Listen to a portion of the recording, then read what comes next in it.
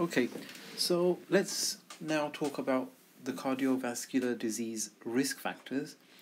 You should be coming into this one having reviewed how circulatory systems work and how atherosclerosis and blood clotting happen. And now we look at the different lifestyle or genetic factors that can increase the chance of cardiovascular disease. So what I've got already here is these being the risk factors right here. And what we should understand right from the beginning is that really all these risk factors basically increase the chance of either atherosclerosis or blood clotting occurring.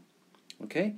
If one of these two things happen in a brain artery or an artery in the brain, it's going to result in what we would term as a stroke. So many cells in the brain have a reduced blood supply because of atherosclerosis or blood clotting happening in one of the arteries, and therefore those cells stop functioning, and it causes a perturbation to the brain function.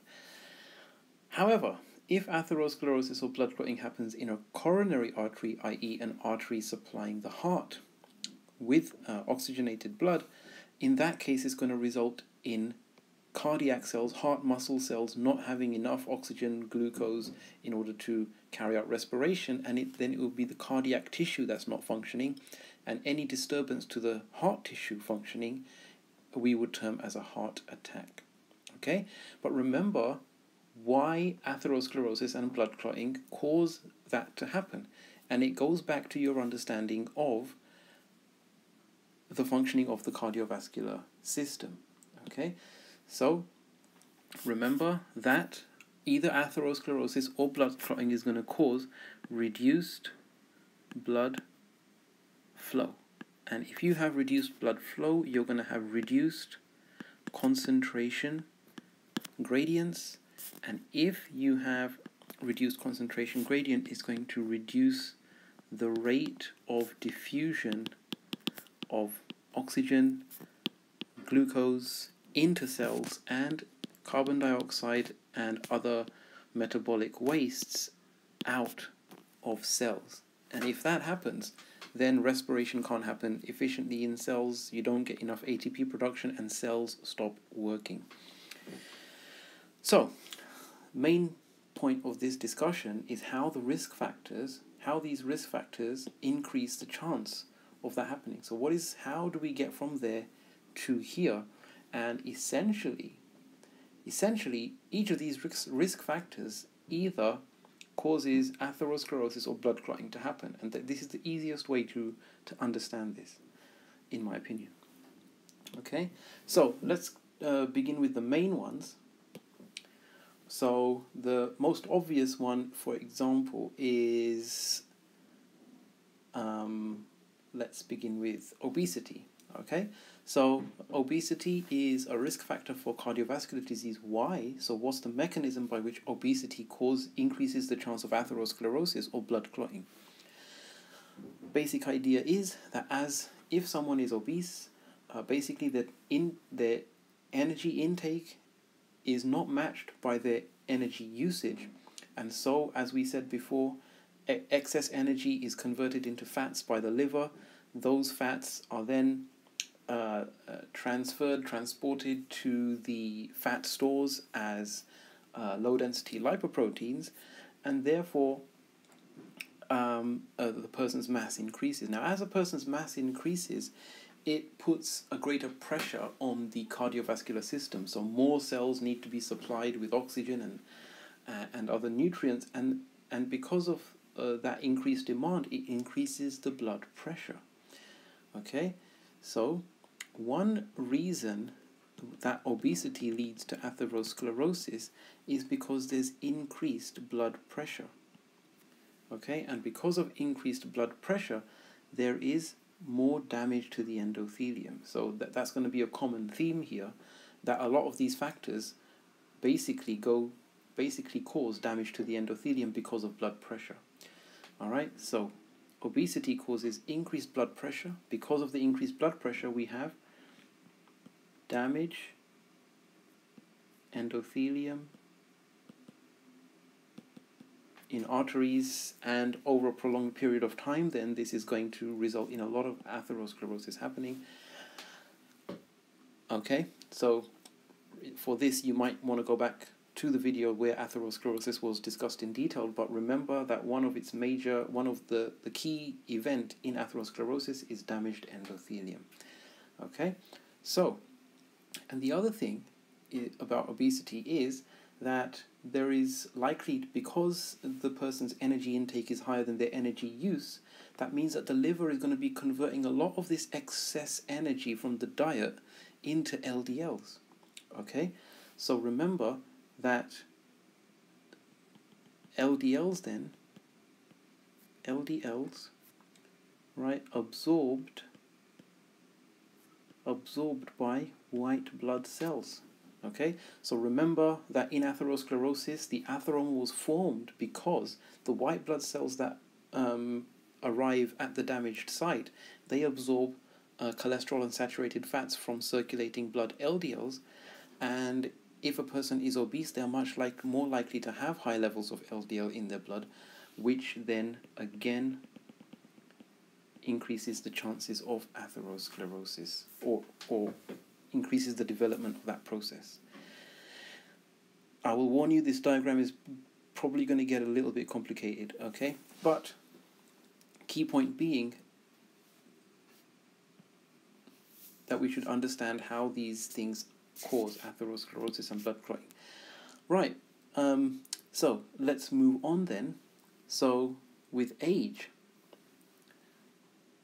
the link between age and increased chance of atherosclerosis is simply that if over time you're much more likely to develop damaged or you're much more likely to get or to develop damaged arteries simply because of time, right? Wear and tear over time. Okay, now if you are leading a very healthy life and your blood pressure is within normal limits, then you're less likely for this to happen, but it stands to reason that there's going to be an increased chance over time, increased chance of damage to endothelium. Okay, obviously this is going to be increased if your lifestyle choices have not been good. All right, gender. Now, gender. Again, gender is linked. I would link that to energy metabolism. So not that males or females are more likely or less likely to be obese, but it's to do with how fat is stored in males versus females. Okay, so I will link this to waist hip ratio. Okay, so the waist to hip ratio, so women and men store fat in different places, or tend to store fat in slightly different places in their body. And it turns out that where men tend to store fat more than women is around the abdomen, and this is associated with an increased chance of cardiovascular disease. Okay.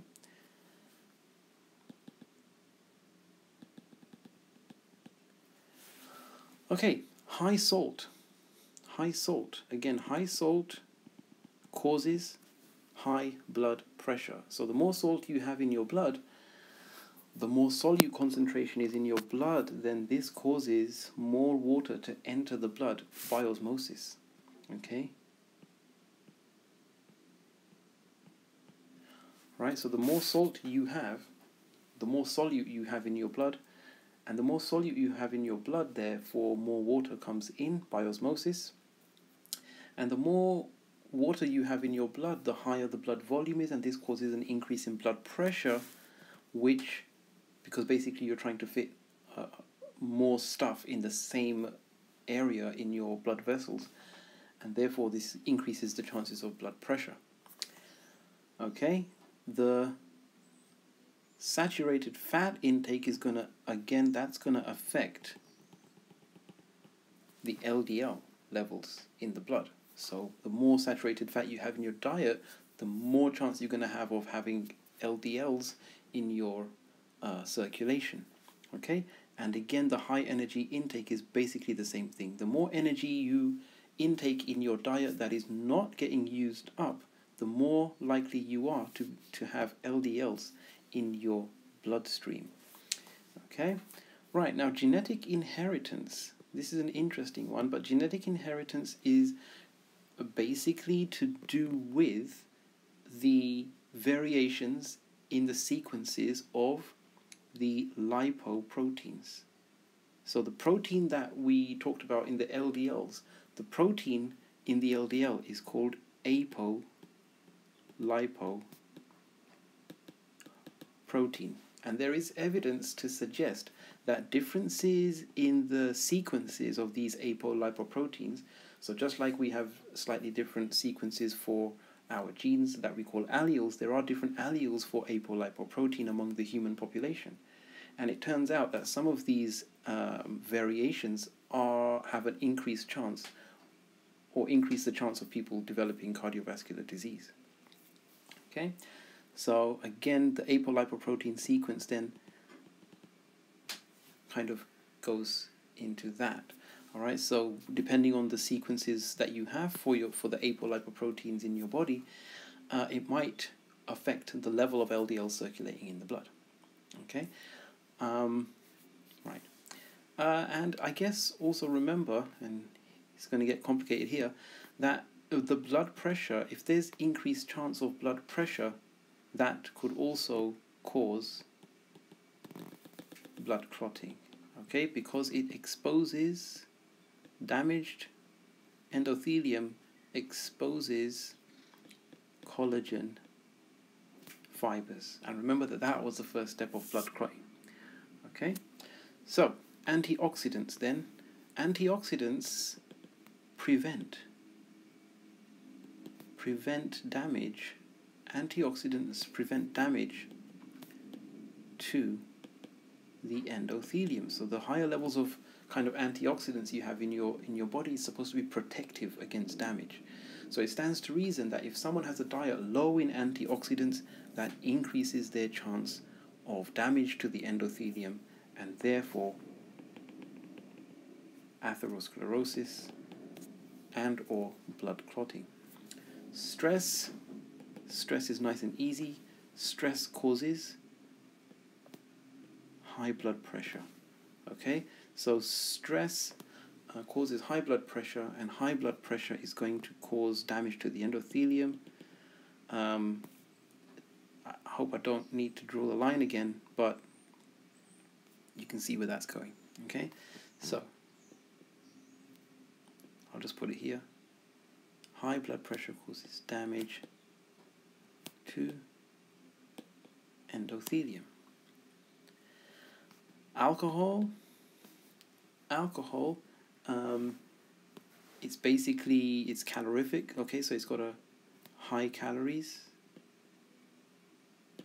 i.e. it's energy, it's high energy. So just like other things in your diet, like eating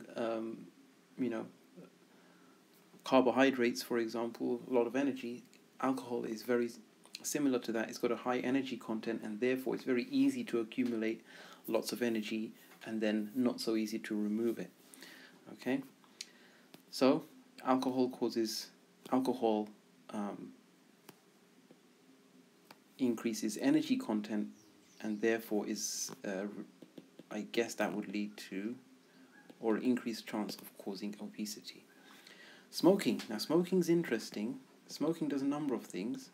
So smoking in the smoke there is carbon monoxide. Okay, so the incomplete combustion results in carbon monoxide. Now carbon monoxide binds binds to hemoglobin irreversibly, I should say, hemoglobin, and carbon monoxide binds to hemoglobin, and therefore, to transport the same amount of oxygen, blood pressure has to increase. And you increase blood pressure, you're going to increase the chance of damage to the endothelium.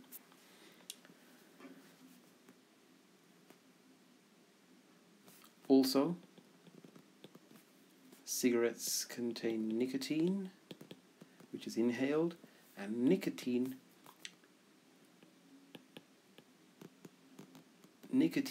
increases platelet activation. Okay, so nicotine kind of artificially increases platelet activation, which then increases the chance of blood clots forming. Okay.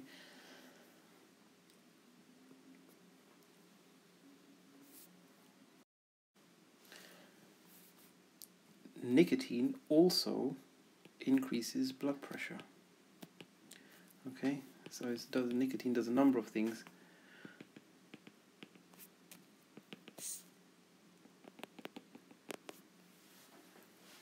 Okay, so I hope we're getting the idea that most of these different factors, either they cause damage to the endothelium, so either they cause increased blood pressure, or they are affecting the level of LDL in the blood,